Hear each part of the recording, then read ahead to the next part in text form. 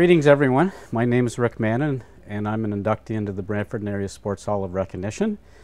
And I'm honored today to have another inductee into the Brantford Area Sports Hall of Recognition, Liz Polyak, for the sport. And this is going to probably age me, but I used to call it track and field.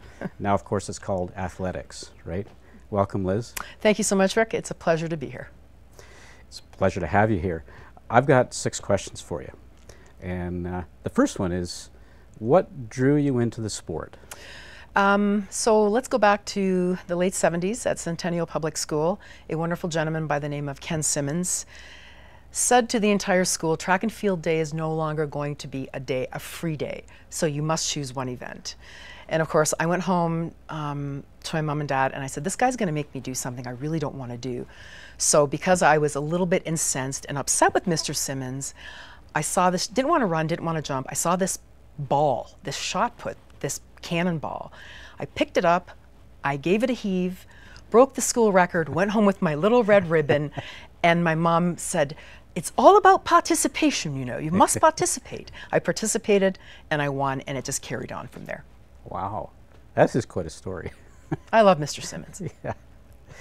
Well, that'll probably come up in another question I have for you, but back to the next one. Do you have any mentors that have been an impact on your life, your career, your sport? So I'm going to go back to Centennial School. I'm going to definitely have to name Jenny Bailey, who was a wonderful educator at Centennial and also a wonderful, very passionate coach. And again, I have to thank Mr. Simmons for actually making me do something. That man is gold in my heart and in my head. Moving along to high school, Mr. Riley, Miss Benner, I had some great coaches there, people who motivated me to go a little bit further. My father, my parents, of course, drove me to every track meet before I could drive myself, but then he still insisted on driving me. That was my dad. God bless him. He's still alive.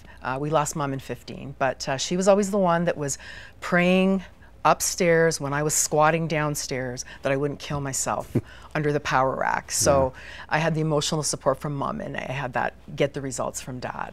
And of course, eventually it was my national coach, Mr. Ivan Pintaric, training out of Scarborough, Ontario, who put me on the map. Yeah, all well-known names. What are some of the highlights of your career?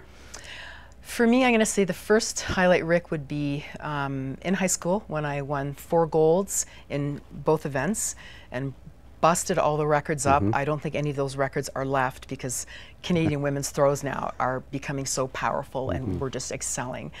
In 1980, being named Sportswoman of the Year in Brantford. And I must also interject here too that I really thank the Brantford Track and Field Club in the day. Some wonderful people there who encouraged me to move forward. They were very supportive emotionally and financially at that time. Yeah. So yeah. Terrific. How's your sport impacted your life?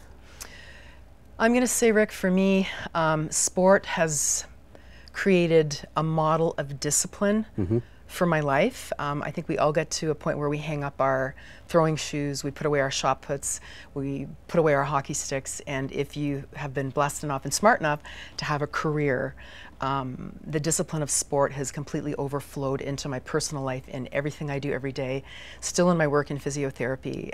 The days I don't want to get up and train and do physical fitness myself, I say, Liz, draw upon that discipline. Get out there, do your walking, do your strength training, do your stability training. So it's been a huge discipline thing for me, Rick. Yeah, that's a common theme with a lot of athletes, is the discipline portion of it. What does it mean to you to be inducted into the Brantford Area Sports Hall of Recognition? Well, number one, I'm very grateful and thankful for the people that thought I was worthy enough to be in there with what I did in my 15, 17-year career in throwing. I'm also included with a lot of other great athletes like yourself, and I'm extremely happy that Brantford has started to recognize that it wasn't just yourself, myself, Wayne Gretzky, and Gary Summerhays that got this ball rolling in terms of them acknowledging our accomplishments. So I'm extremely thankful also too for the city of Brantford for for elevating us up. And I also must mention Arnold Anderson, Ted Bear, and Ed O'Leary, who followed me everywhere I went in the world and always managed to find us, Rick. Don't you find that? I know. They found us no matter where we were. So God bless all of them, because they are also not with us anymore. And I miss them all. Yes, yes, for sure. Big impacts on our lives, right? Absolutely. If there was an aspiring athlete, young athlete, would you have a message or specific advice to give them? My small message is, don't always look at, we don't always have the DNA of Wayne Gretzky, Sid Crosby, Rick Mannon, whatever. Don't always aspire to be the best that you can be, but also look at perhaps achieving some sort of educational component, get a scholarship, and have something to fall back on when your athletic days, when your sporting days have come to an end. And that's one of the things that I'm very grateful for the University of Kentucky, for giving me that opportunity in a scholarship to have an education post-athletic career. And just always represent yourself, well on the field, be a good sports person, be grateful for all the people that have helped you to get to where you are, and just represent yourself also off the field. Be proud of who you are, what you did, and just, I think everything comes together for you in that sense as a human being. That's a terrific message. Well, Liz, I appreciate you coming, talking to us today, and sharing some insight into the Liz Polyak inductee into the Brantford Area Sports Hall of Recognition.